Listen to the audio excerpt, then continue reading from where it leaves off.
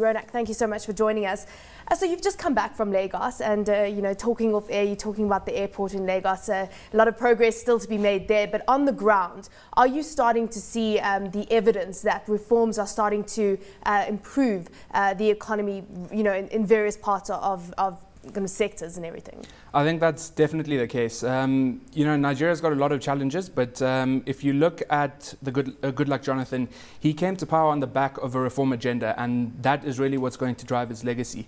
If you look at what's been happening over the past year and a half since he's come to power, and you look at the key personnel that he's appointed in the Ministry of Finance, Ngozi Okonjo-Iweala, who's got World Bank experience. If you look at the Ministry of Trade and Investment, Olusegun Aganga, who's got Goldman Sachs experience. And if you look at key clusters of the economy, NSE head as well. NSE, the power sector until the minister's resignation, the agricultural sector. These are all key technocrats who have got vast experience and are driving structural change.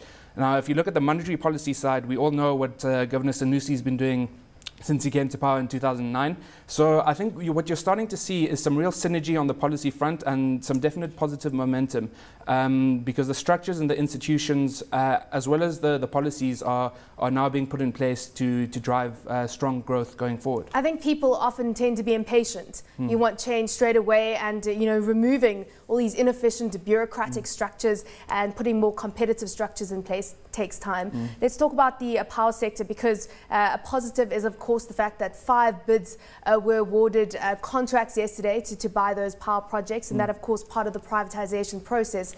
When you talk about the power sector, do you think that we're moving along in a kind of with momentum that is needed in order to reach the goals of the economy? Power privatization is something that Goodluck Jonathan's been pushing since 2010, when he assumed power on an incumbent basis. There were fears that with the resignation of the minister a while ago that the process could be derailed, but yesterday's news is a definite positive, and I think on the 16th of October you're also going to see the highest bidders in the process being announced as well. It hasn't been without controversy, and of course the resignation was seen as one of the controversies, although it can be seen as a positive step forward when it comes to governance. But what are your thoughts on some of the controversies that have really bogged down this privatization process? I think in Nigeria you need to understand that it's a very complex place, and it's never going to be plain sailing. There are going to be a lot of hurdles to overcome. But I think if you look at the minister's resignation, there was very limited evidence, or it was a very the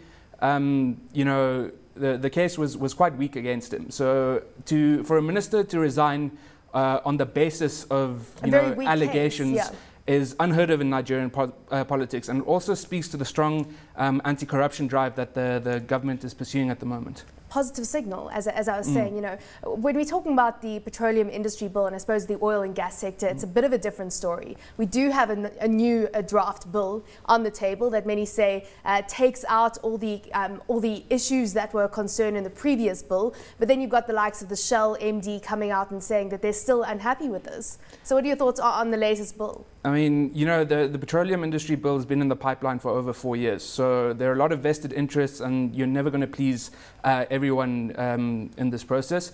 Cabinet ratified the bill sometime in August, and now it needs to pass through the National Assembly. Many people have said that they expect it to come through before the end of the year. I think that's very, very optimistic. I think best case scenario, we're looking at Q1 2013, realistically before the second half of the year next year. The oil industry is critical to Nigeria, and this bill is vital in unlocking a lot of the investment that's been dormant for some time now. So I think any bill, regardless of the merits, is a good bill because it creates some kind of certainty and allows for investment to flow back into the economy. It's time now for the bill to be passed, exactly. Whether it's perfect or not, one might say. When we're talking about security, of course, this could be an issue that could really derail any of President Goodluck Jonathan's plans. And the view by some is that, in fact, the inefficiencies of the Nigerian government have really created this Boko Haram security threat. What are your thoughts on how this might derail economic growth going forward? Well, undoubtedly, it's a definite headache for the Jonathan administration. It's been something that's plagued him since he's come to power. Do you think the use of the military has been inappropriate? So I think there needs to be a two-pronged strategy. On the one front, you need to be aggressive, and I think, you know, use military intervention and you know, beef up your intelligence gathering capabilities. And I think that seems to be happening now with you know, the success of wiping out a number of key Boko Haram personnel last week. But also on the benign front, you need to address the socioeconomics of the situation. Look at the root causes of the violence, the marginalized north, the lack of economic opportunities that people are getting in that region. And, you know, it needs to be a holistic approach to tackling the conflict. So I think, you know, the government seems to be getting a handle on this now, following the fact that Jonathan fired both his defense minister and his chief security advisor sometime in June. So I think they seem to have a handle on it now, but by no means should they be complacent. Do I think it's going to be a systemic threat to the country? Not really. Thank you so much. A positive note to end off on. Thank you very much for joining us today, Ronak Gopaldas, country risk analyst from RMB.